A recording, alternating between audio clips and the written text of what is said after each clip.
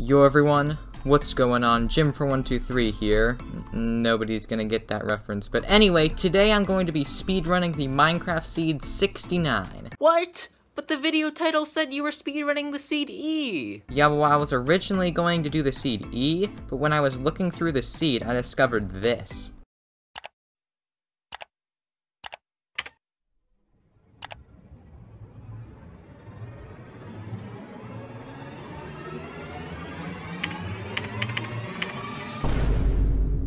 So it turns out that the Seed E is the same seed as the Seed 69. Once I saw that, I knew I had to speedrun it, and I ended up getting a really good time on it as well. And without any further ado, here is the run. Alright, well let's look at this run. We start off, I delete the last world I made, put in the seed, and starting up the world. So, some general things to know about this run is that the starting overworld, it is terrible. There's no villages, there's no oceans, there's nothing that you can use anywhere. But there is one thing which I do use. There's no way you could use this if it was like a random seed, but as a set seed it works perfectly. So the nether's actually pretty good for this world. The blind travel is terrible, I have to move a little while, but let's start with the overworld. So right now I'm just crafting my wooden pickaxe. I'm gonna get some stone from the mountain. I did a little bit of maneuvering back there. That was kind of hard to do perfectly. So what I'm gonna do is I'm gonna craft an axe, a pickaxe, and then a shovel, which is just the essentials.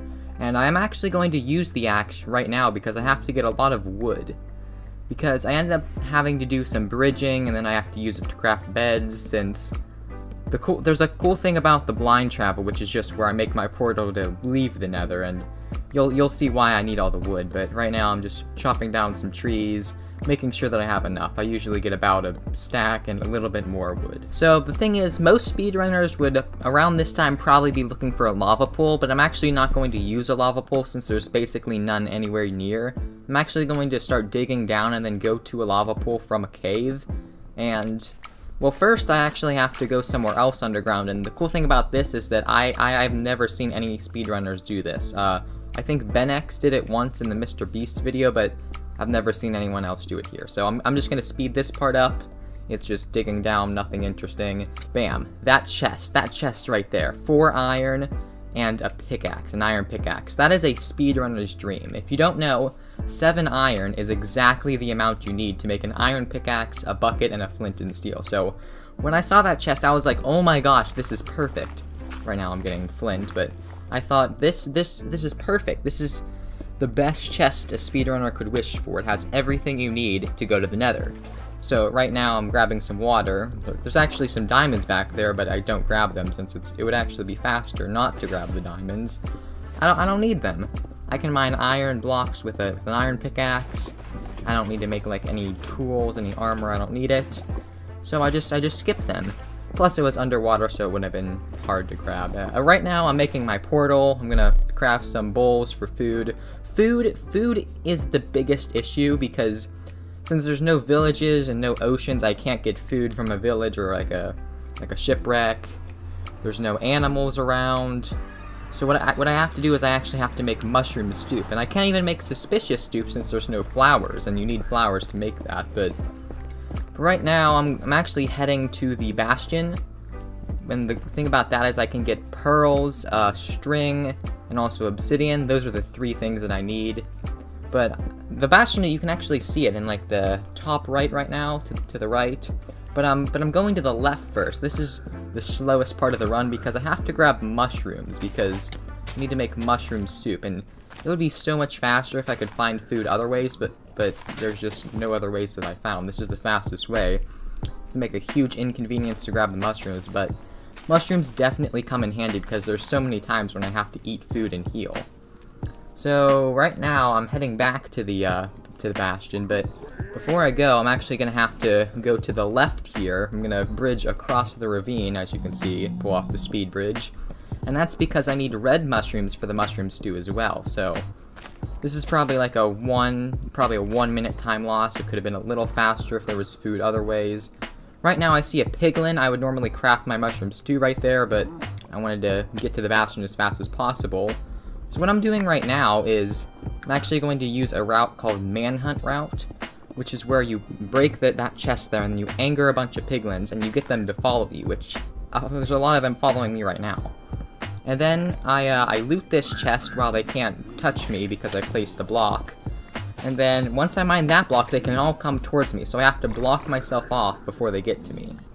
And then right now, they'll all jump down the hole because they're mad at me, and then it's perfect because I can trade gold with them, and this is exactly where the gold is in the bastion, so this is great. So I can just mine the gold and let the piglins trade.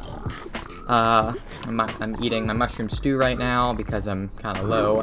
I only have one left, but I should be able to get it out of the bastion before I need to eat more than one more.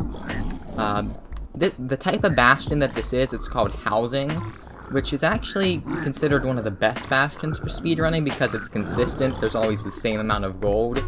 I personally don't really like housing, but it's the one that was in this run, so I ended up using it. So I'm giving all the gold to the piglins. I'm gonna actually put down some fire and burn all the items I don't need because inventory management is actually really important in speedrunning.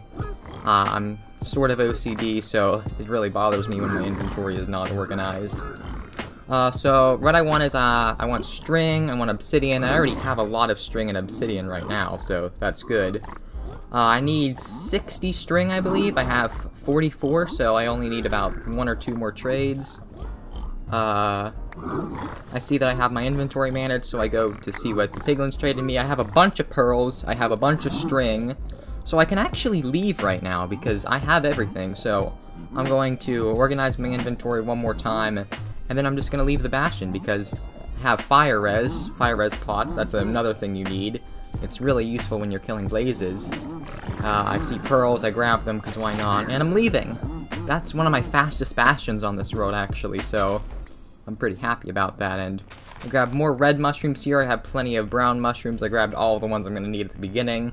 So now I can make more stew, which is good. I just realized I never even ate that one stew that I had. Apparently I didn't need it. I did the bastion so fast, but it worked out.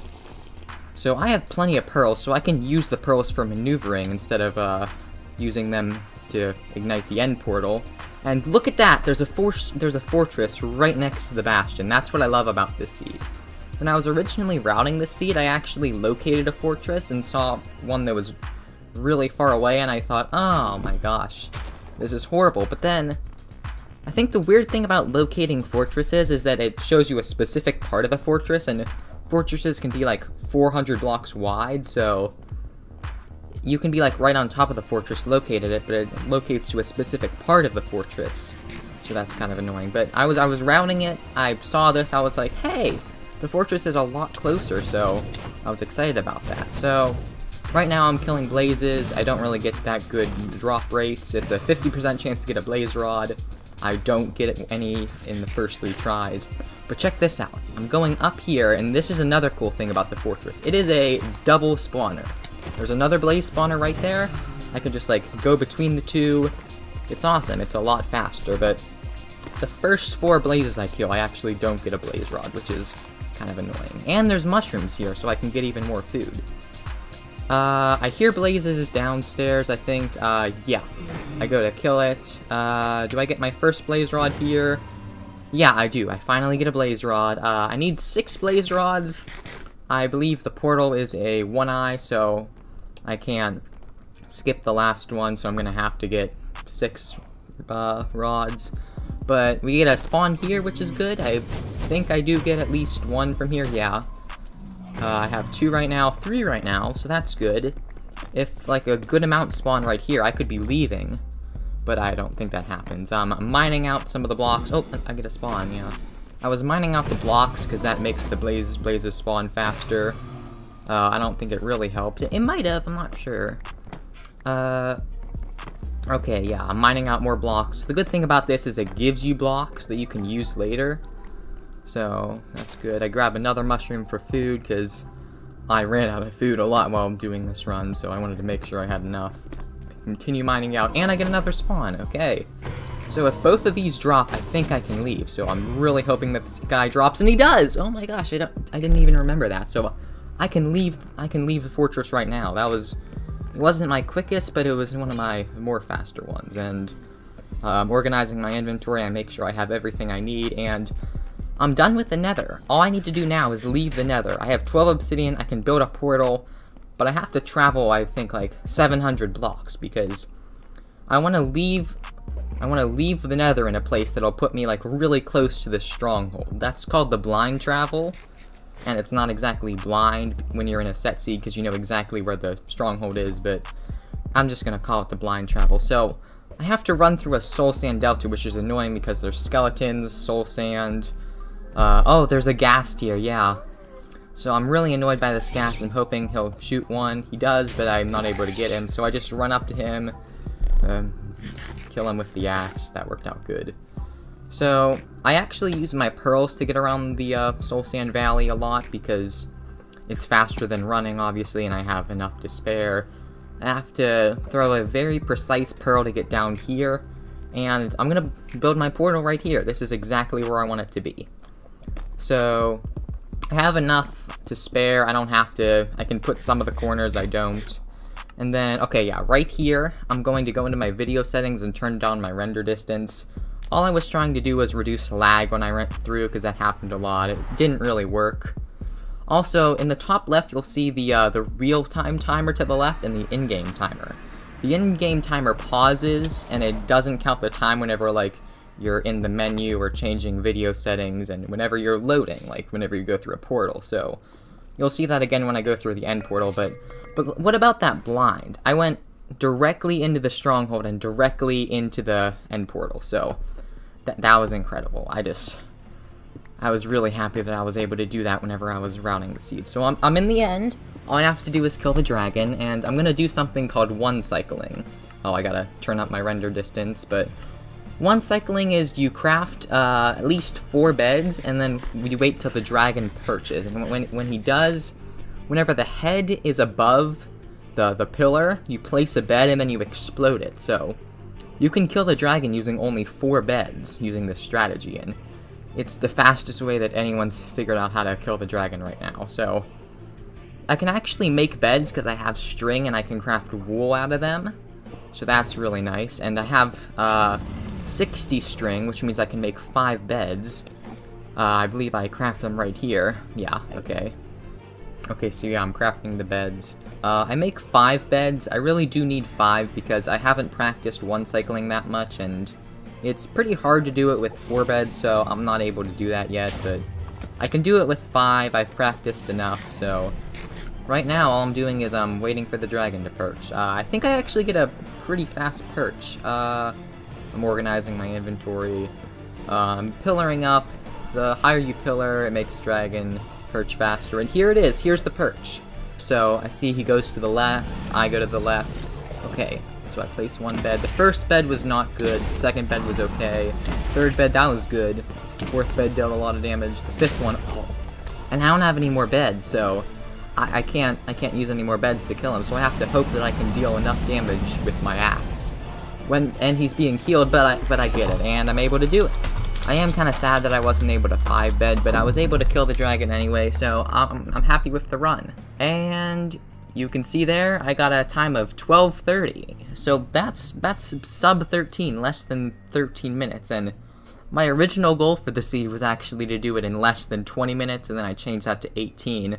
So I am incredibly happy with this time. I was really glad that I was able to do it this fast, so that was really good. Alright everyone, thank you for watching, and if you're new here to the channel, make sure to subscribe, as it's the easiest way to show your appreciation to the channel. I've actually been getting into speedrunning a lot lately, so if you guys enjoy this type of content, make sure to tell me so down below in the comments. And with that said, I'll see you in the next video. Thanks for watching.